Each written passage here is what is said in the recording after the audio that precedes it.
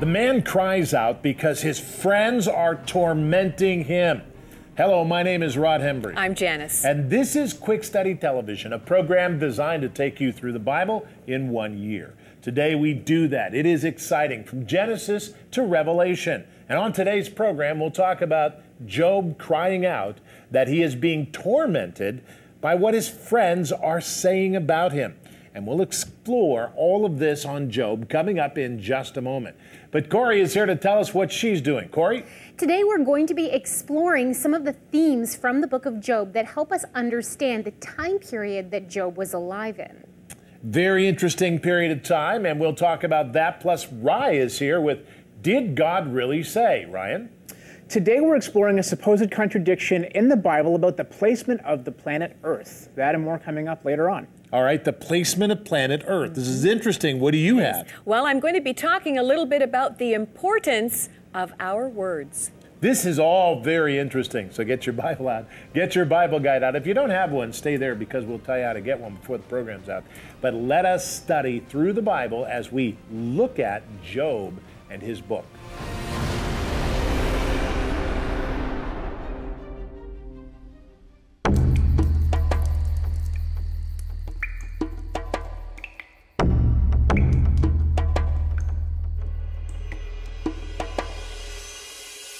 Many researchers believe that historic Job and his friends would have known the history of a global flood really well. Now, we're going to talk about why a little bit later, but first, let's talk about what? Let's talk about this event and how it permeated cultures.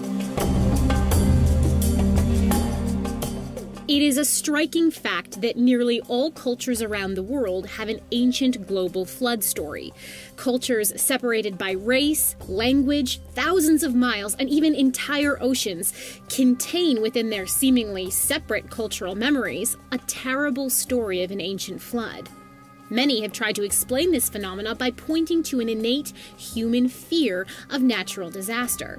It is guessed that due to the common human experience of occasional local flooding that can be disastrous, that these cultures separately invented their flood mythologies. While true that local flooding has been and still is a common occurrence in many nations, and also that small stories or myths have a tendency to grow and change over millennia into something much more grand than how they started out, this theory has a tremendously difficult time explaining the small corresponding details between all of these myths. If all of these stories grew independently of one another, then why do so many of them refer to a one person or one family survival, the building of a large boat after a warning, the rescuing of the animals of Earth by this person or family, animals used to check the recession of the flood, the boat landing on a mountaintop, and the purpose of the flood being God's displeasure with activity on the planet? If all the flood stories were different, then a theory of their origin from localized flooding would be sound. But that isn't the case. These stories come from every part of the globe. Could it be that all of these myths represent an event that actually occurred? A common history would explain the similar subject matter, thematic themes, and specific details. The Bible claims that after the Tower of Babel, a great split of humanity occurred, each family branch leaving to find their own land. As time went on, culture and history developed, but they all carried with them a common early history of the Great Flood and the creation of the world. Now, there are a few different methods and things that we use to help us date the book of Job to get an approximate age for not only its composition, but also the time period when what is recorded would have taken place. Now, Job is really unusual for a book of the Bible. And some of the reasons for that is because Job isn't necessarily an Israelite. There's no mention of Abraham, Isaac, and Jacob. And before Jacob, there were no Israelites. Abraham was the founding father of what would become the Israelites. So this really helps us to identify here that Job is either contemporary with, most likely contemporary with, or just before the time period of Abraham.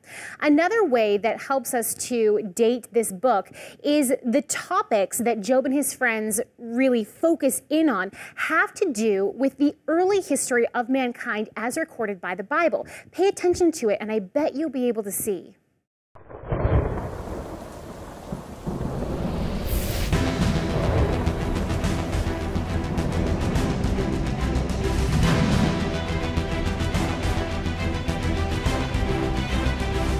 Torment. That is the word that Job uses to describe what he feels about his friends. They are tormenting him. Bildad the Shuhite confronts Job and explains that he must confess of his evil for God to hear him and to help him. Well, Job's response is also stepping up. He claims that his friends are tormenting him. It is important for us to be wise when we see someone who is troubled. We must never be quick to condemn. We must comfort. Unless God has spoken to us about that individual, we must be wisely constructive, not unwisely destructive.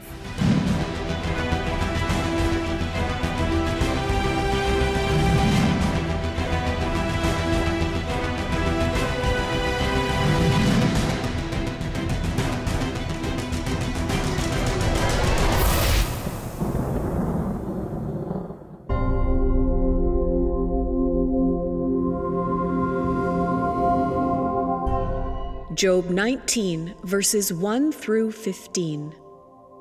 Then Job answered and said, "How long will you torment my soul and break me into pieces with words? These 10 times you have reproached me. You are not ashamed that you have wronged me. And if indeed I have erred, my error remains with me. If indeed you exalt yourselves against me, and plead my disgrace against me, know then that God has wronged me and has surrounded me with his net. If I cry out concerning wrong, I am not heard. If I cry aloud, there is no justice. He has fenced up my way so that I cannot pass, and he has set darkness in my paths. He has stripped me of my glory and taken the crown from my head. He breaks me down on every side, and I am gone. My hope he has uprooted like a tree. He has also kindled his wrath against me, and he counts me as one of his enemies. His troops come together and build up their road against me. They encamp all around my tent. He has removed my brothers far from me, and my acquaintances are completely estranged from me. My relatives have failed, and my close friends have forgotten me. Those who dwell in my house and my maidservants count me as a stranger. I am an alien in their sight. Job chapter 19, verses 1 through 15.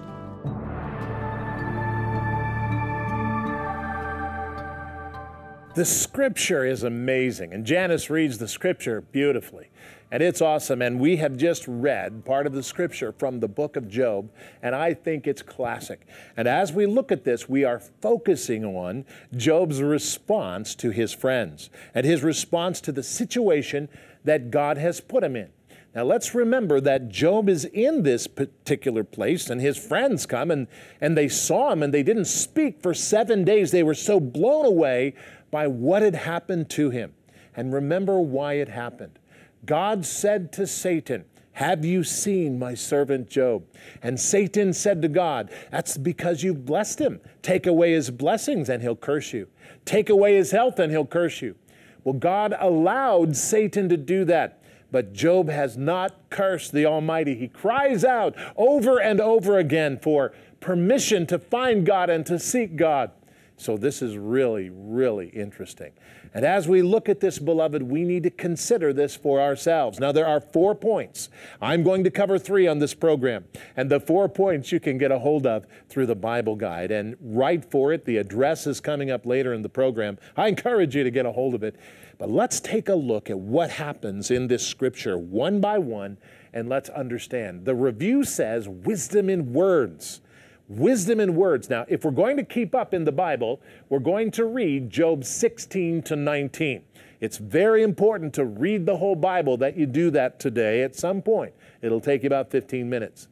Now, our focus today is on Job chapter 19, verses 1 through 15. This is amazing. And here is the passage. Job 19, verses 1 to 5. Then Job answered and said, "How long will you torment my soul and break me in pieces with words? These 10 times you have reproached me. You are not ashamed that you have wronged me," talking to his friends. "And if I indeed have erred, my error remains with me. If indeed you exalt yourselves against me and plead my disgrace against me." Job cries out to his friends, and he cries out and he says, Job cries out that he is being tormented by his friends who are saying things to him. Beloved, we must be wise when we encounter people who are in trouble. And wisdom oftentimes is not a lot of words.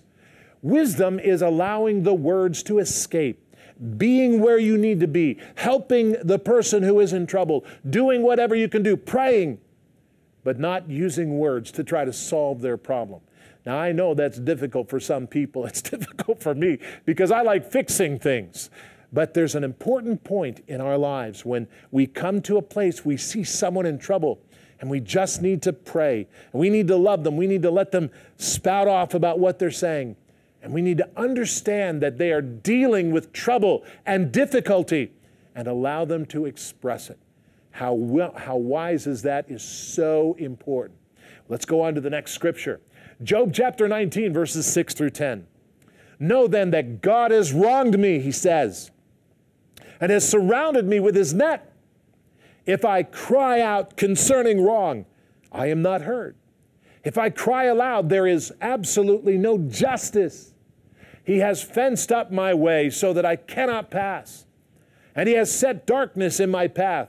He has stripped me of my glory, and taken the crown from my head. He breaks me down on every side, and I'm gone. My hope has uprooted like a tree." Wow, that's amazing. And he blames this on God. Job is saying something here that's incredibly important for us not to really respond to at this moment. But his friends jump in. And it's important for us to realize that when people go through difficult times, they go through a death, they go through a loss, they go through a great and troubling time, they say things. And they say things about God, and they say things that he did to them. But sometimes they don't mean them. And we have to give permission to them, and we have to pray for them and ask God to help them, beloved. How important is that?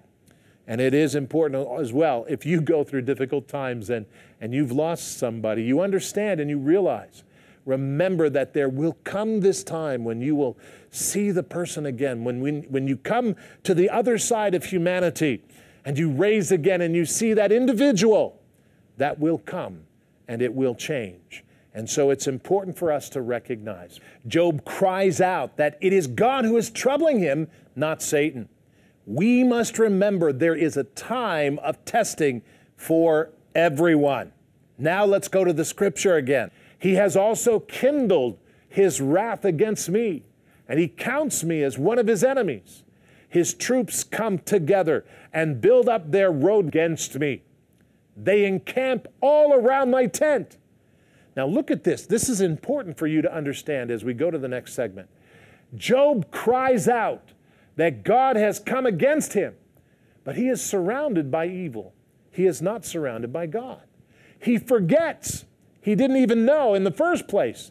You see, the problem is, and the difficulty is, oftentimes when evil surrounds us, we think that's God. When God pulls his hand back, and I want to tell you something, in today's world, he has done that. In many countries who have rejected God, who've said, we don't want God, we want nothing to do with him, God has pulled his hand back. And he stood back and he said, then you okay.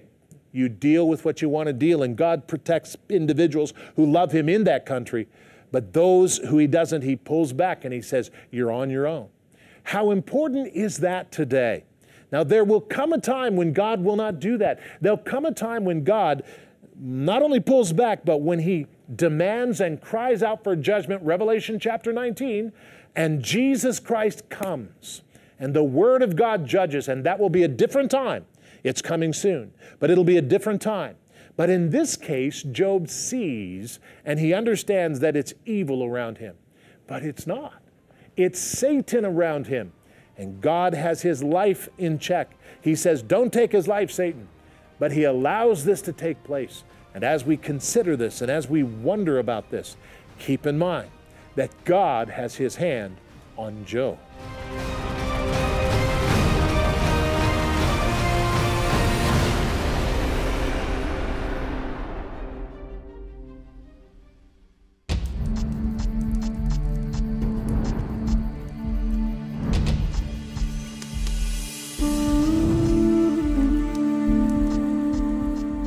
In the book of Job's poetic language, it mentions storehouses and oceans of ice and snow. Now, this might be hinting at a mystery from our past, the Ice Age. The Ice Age is so accepted as historic that it has made its way into our textbooks, movies, and children's stories. The aftermath of it can be seen all over the world. Stony residue of glaciers long melted still pierce our landscapes. Foreign stones dropped by melting icebergs still stand as faithful witnesses. So, how do scientists and historians explain this to us? They don't. To them, the causes for an ice age remain a complete mystery. But what about those of us starting with the Bible as a source of real history? Does the Bible contain a viable cause for the Ice Age? Many Bible-believing scientists and historians have begun to think so. Basic requirements for an ice age are cooler summers to stop ice and snow from melting, warmer bodies of water to promote evaporation in the colder temperatures, which would lead to more annual snowfall. The history of Noah's flood, as described by the Bible, accounts for all of these requirements. The volcanic activity of the fountains of the deep opening up would not only create much warmer oceans, but as demonstrated time and time again, volcanic eruptions release an enormous amount of ash and particles into the atmosphere that block a lot of sun and take a long time to dissipate. After the flood of Genesis 6 through 8, the earth was changed. In many areas, the earth was shielded from its normal amount of sunlight by volcanic ash and debris. The oceans were warmed by the fountains of the deep, evaporating more water in their long cooling down process. The stage for the Ice Age was set, not in a day of primitive man, in a day when mankind had to begin again, building their lives from the ground up. Perhaps this explains why we find early man living in simple camps and even caves. Perhaps cavemen weren't primitive at all. Perhaps they were just beginning again.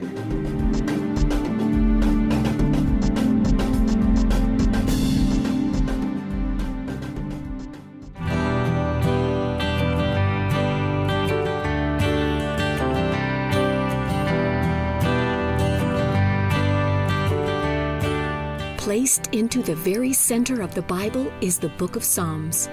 It's a book filled with praise, prayer, promise, and deliverance. Psalm 33:7 says of God, "You are my hiding place. You shall preserve me from trouble. You shall surround me with songs of deliverance." Our newest Psalm CD, Prayer and Promise, is now available. Listen as I read a collection of psalms along with the beautiful piano accompaniment of Jean DeVries. This is the third and final addition to our collection. For your copy of our newest Psalm CD called Prayer and Promise, please send a suggested gift of $15 or more and ask for your copy. If you would like a complete set of all 3 CDs, please ask for the Psalm Triple Set for a suggested gift of $30 or more. Contact us today.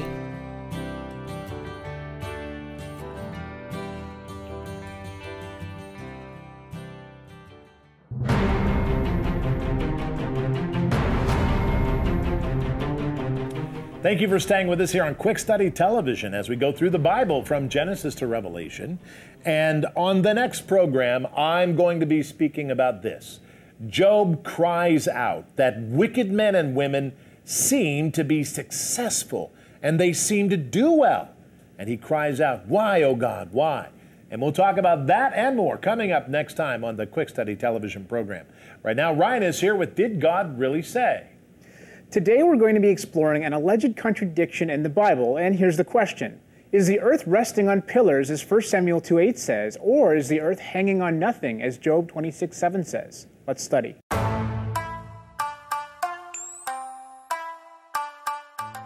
Bible cynics claim that there are many errors and inconsistencies within its pages. But are there truly mistakes in the Holy Scriptures? One of these supposed discrepancies has to do with the placement of planet Earth. In 1 Samuel 2:8, we read, "For the pillars of the earth are the Lord's, and he has set the world upon them." However, in Job 26:7, we read that God stretches out the north over empty space, and that he hangs the earth on nothing. At first glance, these passages do seem to be in conflict. After all, how can the earth both be resting on pillars, while at the same time hanging on nothing?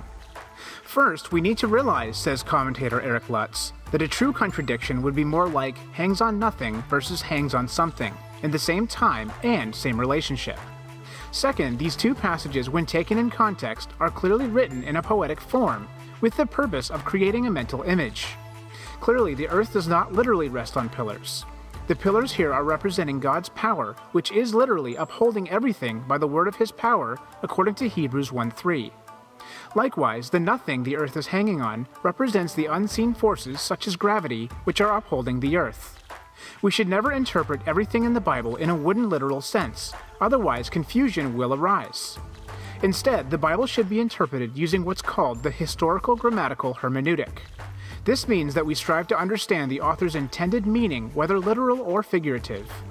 The historical grammatical hermeneutic recognizes the fact that figures of speech are used in everyday language as well as in the Bible, the purpose of which is to give a more interesting look or to help the reader understand better the concept being expressed. A modern example of this can be found in the phrase, "She is the apple of my eye." Obviously, there is not really an apple on a person's eye, but rather the apple represents somebody beloved. Just like the poetic pictures in the Bible, it is a truth with a figurative meaning. You know, there's a lot of confusion that arises because many people don't extend the same graces to the scriptures as they do to our own modern language. Now, no one denies that we, with our modern language, use word pictures all the time to get our messages across. And just like our modern day language, the Bible also uses word pictures, sometimes to help us grasp concepts better. This in no way, however, detracts from the truth of what the passages are saying. May we then treat the Bible fairly. In doing this, you may be surprised at what you discover. Very interesting. You know, these segments, Ryan, are excellent. They're very good. I've been watching them, and they're very, very good. They are. So anyway, we'll talk about it next time. Okay, so what did you study? Well, you know, our assigned reading for today was Job 16 through 19, and I focused in on 19 for this particular segment, but I backed up and looked at chapter 18 because Bildad is talking to Job. And he starts out in 18 chapter 1, that's Bildad, and he says to Job, "How long till you put an end to words? Gain understanding, and afterward we will speak." Well, Job turns that around, and in Job 19, he answers him back and uses similar phrasing in verse 2, and he says, "How long will you torment my soul and break me in pieces with words?" Well, how many of us remember, "Sticks and stones may break my bones, but names will never hurt me"? Who came up with that?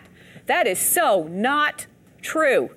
Words can hurt, and because words can break or crush someone's spirit, our words should always be considered and weighed before uttering them. We must be so careful with the words that come out of our mouth. I love the verse in Proverbs 15, verse 1. "A soft answer turns away wrath, but a harsh word stirs up anger." Actually, the entire book of Proverbs 15 is a good read. You should read it for yourself. Ephesians chapter 4:29 says this, "Let no corrupt word proceed out of your mouth, but what is good for necessary edification, that it may impart grace to the hearers." What an excellent word to give you today in the program. Be careful what you say, because what you say can hurt somebody. Yes, it can. And that's very interesting, and it's important for you and I to know that. And by the way, make sure that when you write to us, you ask for the Bible Guide, and our address is on the program, and we've given it many times, but BibleDiscoveryTV.com is our website.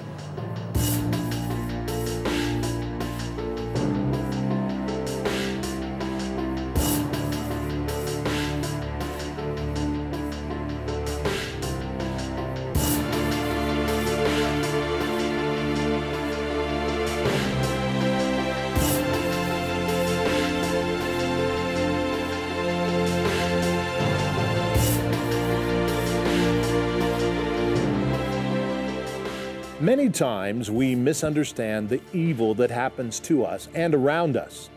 We think that it's God. This is often because we are untrained in spiritual war. We must remember that we are in a fight. And sometimes the fight is hard and sometimes the fight is victorious. But a few times in life, the fight will be hardly survivable. God will cause us to have victory in every situation if we understand that evil is fighting us. We read in the book of Daniel that the angel was held back by those demons who were infesting the very property Daniel was praying for. We must understand the truth of spiritual war when we continue in this life.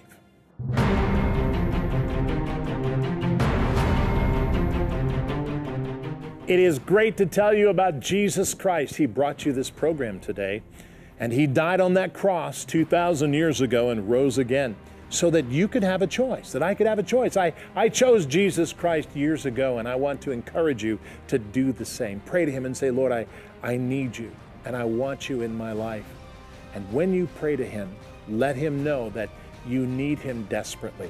And when you do, write to us so we can send you information from the Bible on who Jesus is.